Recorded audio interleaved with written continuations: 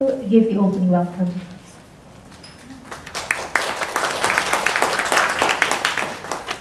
Thank you, Nurul.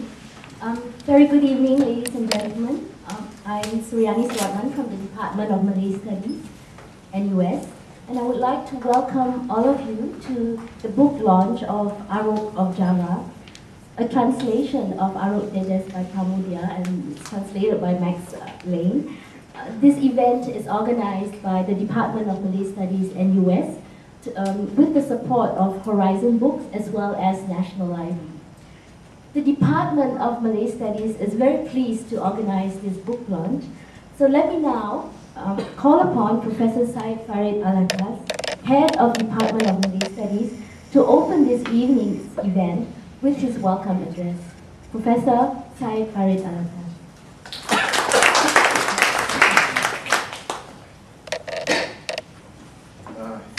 Everybody. First of all, I'd like to say thank you to the National Library and Horizon Books for supporting this. I'm not going to say too many things. For me, the significance of this launch, of course, has to do with not just the translator, Max Lane, of this work, but of course with the work itself, the work of Pramudia. And it's of particular interest to me, and I think also to the Department of Malay Studies, because when you think about the question of critical discourse in Singapore. Now, Singapore is not exactly known for its critical kind of discourse in the social sciences and humanities that sort of examines unarticulated assumptions, that tries to destabilize established views, that tries to reinterpret history, for example. This is not something that Singapore is known for.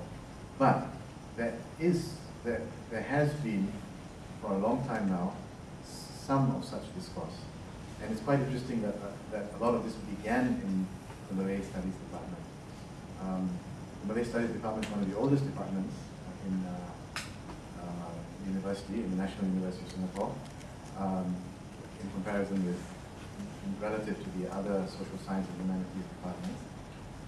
And from its very inception, you could say that it started with this kind of critical discourse. For example, a critique of Raffles came out of the Malay Studies Department. A book, critical work on Raffles was actually written by my late father, like you said, Alatas.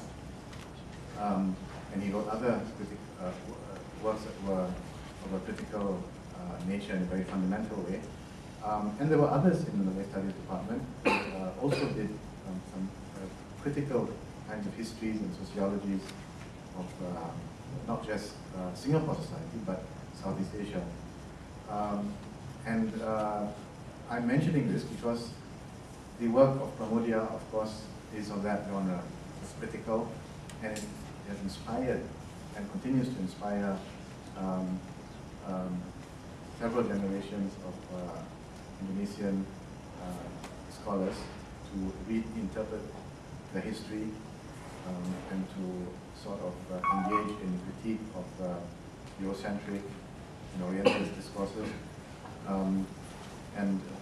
We are looking forward to learning more about this, certainly in the department, but we are also looking forward certainly to the further impact of this work in not just Indonesia, but beyond Indonesia, the region and elsewhere.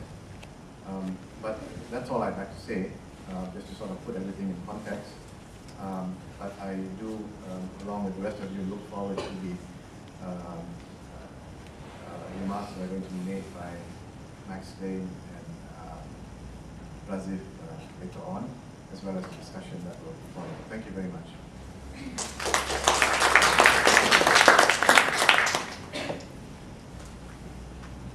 Thank you, Farid. Pramudia Nantatoa was a prominent Indonesian intellectual and author of novels, short stories, essays, and histories of his homeland and his people. Born in 1925, he was imprisoned for 15 years, first under the Dutch and then under Suharto. It was during his imprisonment on the island of Buru that saw the production of the series of 4 novels, often referred to as the Buru Tetralogy, which chronicled the development of Indonesian nationalism. Pramudia's death in April 2006 is considered a great loss in world literature. To talk about Pramudia and his sense of history, I would like to invite Dr. Razik Bahri from NIE at Nanyang Technological University, whose book entitled Pramudia Postcolonially, Reviewing History, Gender and Identity in the Buru Tetralogy, that came out of the PhD thesis which has just been published this year.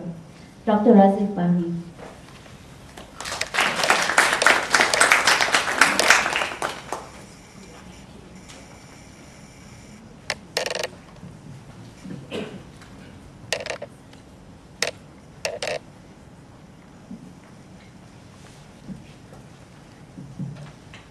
Good evening, ladies and gentlemen.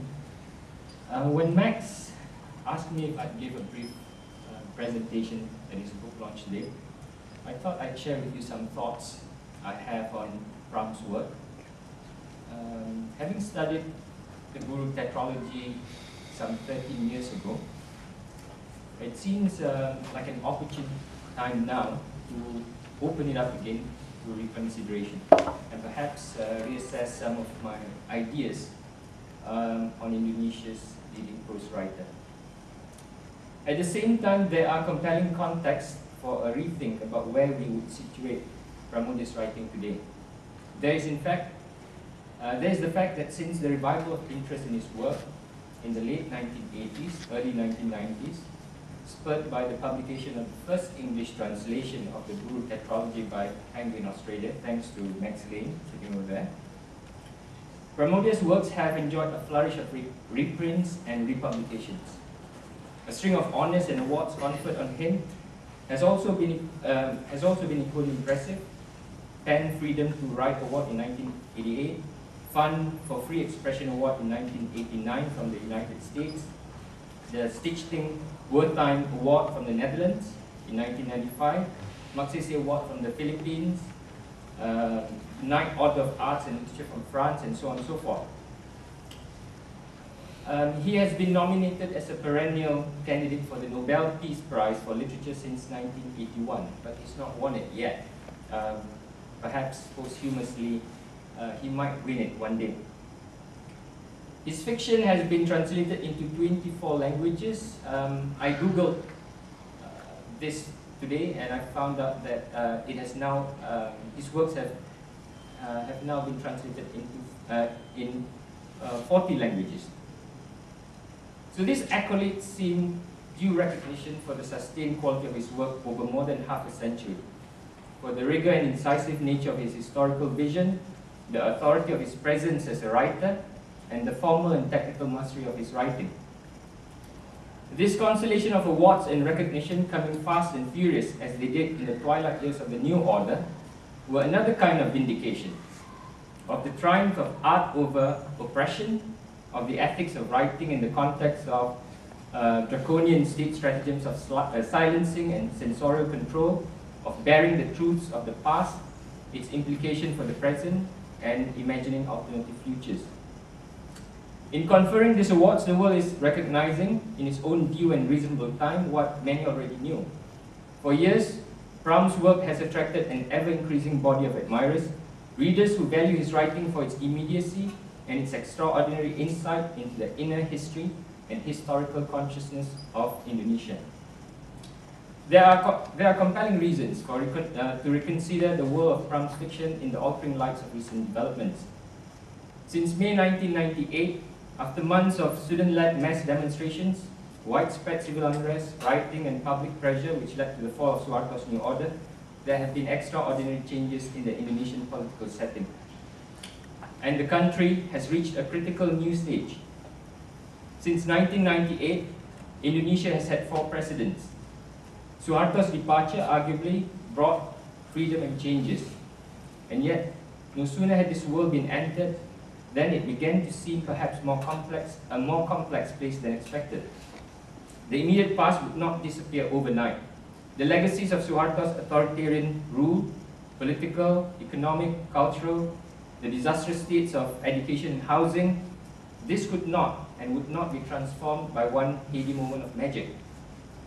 Perhaps the new order was in some sense reinvented, if not in legalistic terms, then in other social, political, and economic forms.